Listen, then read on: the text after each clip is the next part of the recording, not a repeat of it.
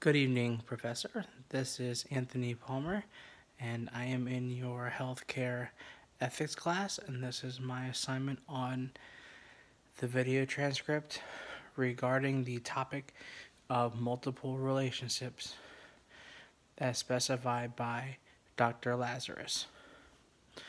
I believe that counselors and clients have good intentions about wanting to pursue multiple relationships. Bad things could never happen then, right? That's what people with good intentions like for us to believe. But I believe that the opposite is true.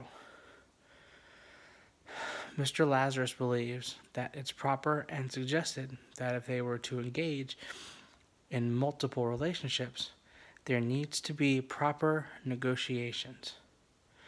It's even correct to say that he suggests that counselors throw the rules out the window. Strict guidelines are given in the Code of Ethics that suggest that the counselors stray away from multiple relationships. I think it's a good idea to adhere to these. After all, they are there in place for a reason. Oftentimes, people want to partake in activities that may seem small at the beginning. For example, they'll tell the counselor maybe something so small and innocent that both parties won't think it will last in the long run, and therefore it's safe to talk about. Those small conversations, however, work their way up into something bigger that make it hard for both individuals to get out of.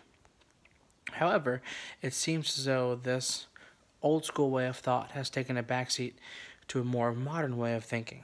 Lazarus, a renowned psychologist, automatically assumed that the Code of Ethics was bound to be broken at one point or another during the numerous sessions, and even suggested that negotiations be made between the counselor and the client. Also, in his view, he suggests that merely following the Code of Ethics to the T will diminish the effectiveness of therapeutic intervention.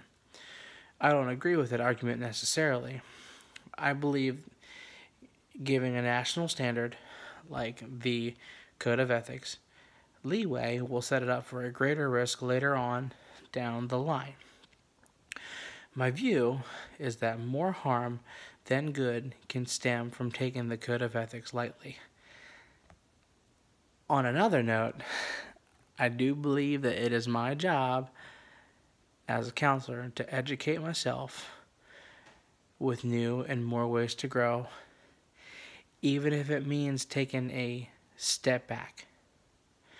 Lazarus was a man beyond his time and thinking, suggesting nature will make us adapt to his modern way of thinking. This way of thinking will help me to begin my assessment of my view on multiple relationships and how I will tackle them during my professional career. There is no set in stone way that I will address multiple relationships. For me, I believe that the best way to tackle the idea of a multiple relationship will depend on the situation. Some situations will lend themselves to having more of a lighter nature. A little give and take will work.